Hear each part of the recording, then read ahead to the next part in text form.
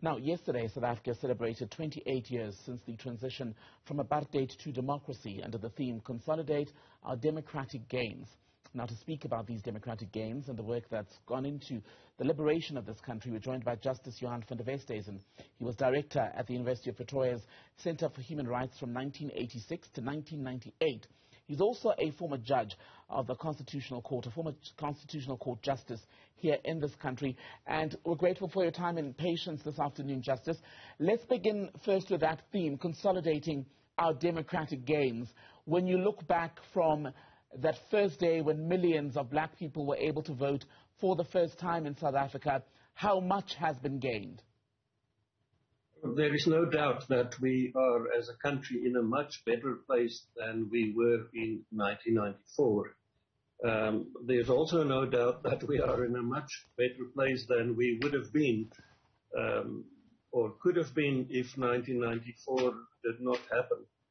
However, on the third comparison, we are not doing so well, and that is comparing where we are with where we could have been and should have been after 28 years of democracy.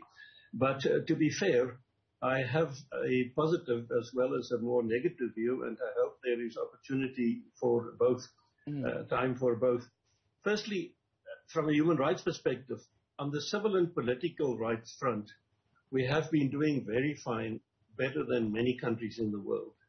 We have free expression and free political activity. We have independent courts. We have regular elections, for example. One qualification here is on the level of the independent courts. Yes, our courts are independent, but our prosecuting service, prosecuting authority is in bad shape. And so do the police seem to be. We have just heard it from the minister. But with those exceptions, I think we have done very well on civil and political rights. However, if we come to the socio-economic rights, and there was a big debate at the time whether they should be included, the rights to water, housing, education, healthcare. The fear, indeed, was that if one includes these rights in the Constitution and they are not fulfilled or achieved, that it would discredit all the other rights in the Constitution. And there we are not in good shape at all. The President yesterday said that 81% of people have formal housing. If that is correct, and I hear some people dispute it, but that would mean that about 12 million people do not have formal housing. We know that many people do not have water and electricity. We know that health services and education, these things are not in good shape.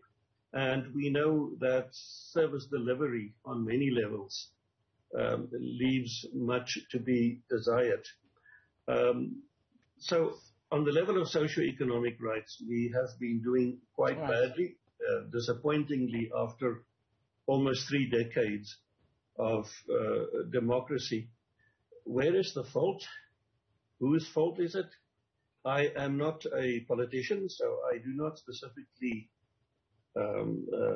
accuse the ANC or the government.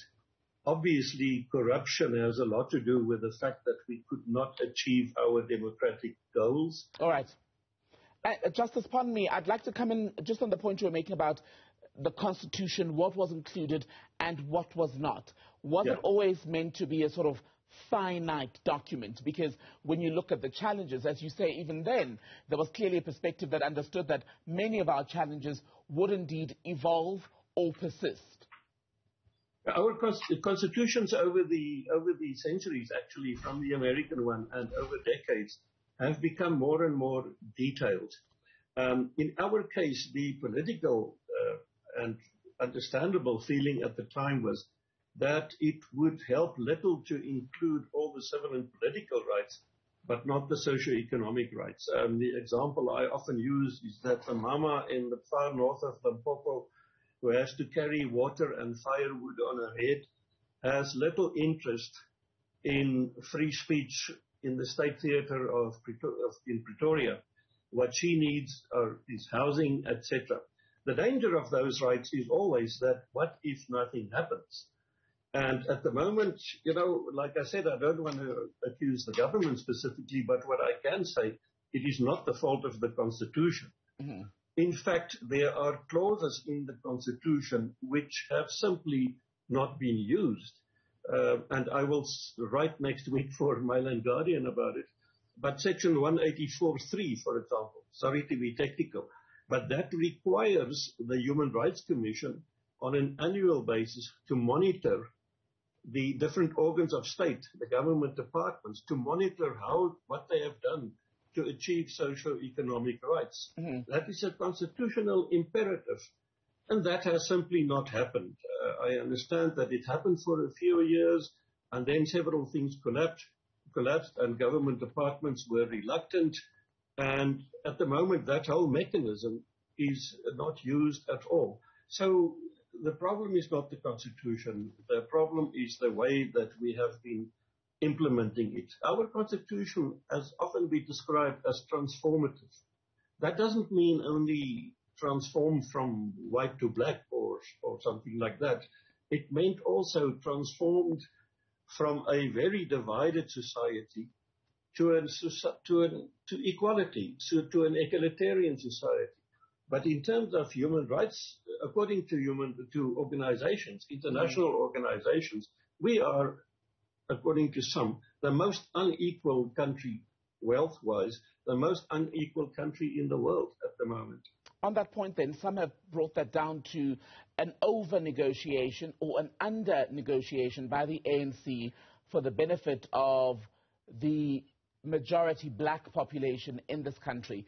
Did the ANC come out of that process with a raw deal? Because you were also quite active in this space at the time, looking at what was going on legally.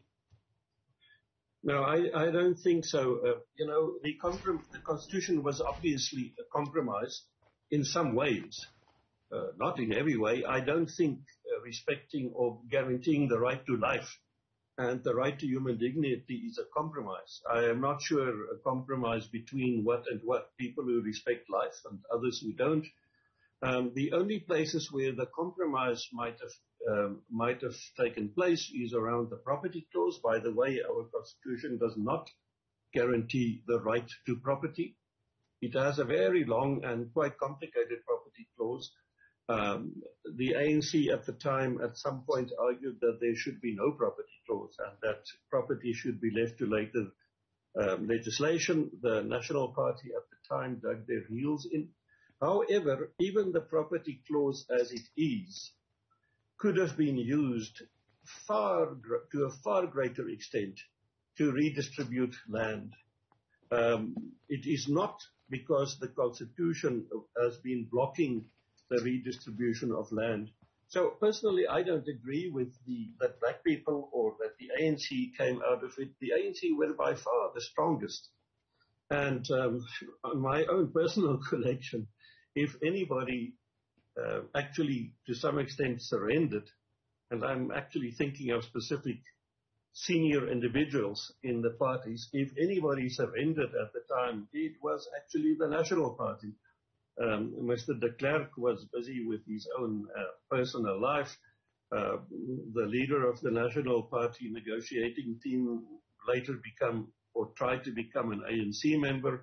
The ANC did their homework a lot better than the National Party. But the issue then becomes what the ANC did then with its upper hand. I think what the ANC got was quite good. I think if they've just been using it in the meantime, if they've, like I just said, there is a clause, by the way, on which that's this clause 184.3. Some of the ANC negotiators were very reluctant to include a clause that the human rights could monitor their performance on the socio-economic rights level. And they said, one individual said, because opposition parties and NGOs may in future use it to embarrass them. Now, of course, those words have become prophetic. The Human Rights Commission, the public protector, not the present one, which is the present incumbent is quite disastrous, but the office of the public protector, the Human Rights Commission, even the courts are often used by opposition parties to embarrass the governing party.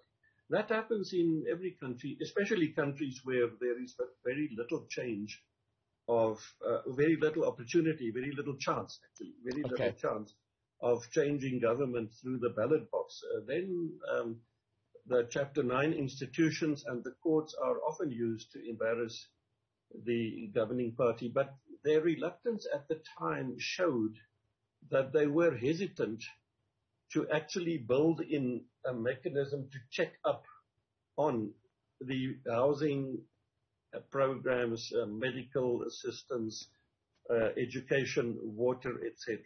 That may show that there was some kind of a realization that these things could not be achieved overnight. Yet these rights were included to give legitimacy to the Constitution. My big fear, if I may say this one sentence, then you very quickly, please, sir. But my big fear is if clauses regarding socio-economic rights, like the one I've mentioned, are being ignored and is never used, could the day come where somebody will say, well, we also do not have money for fair trials anymore, or for that matter, we do not have money for elections this year.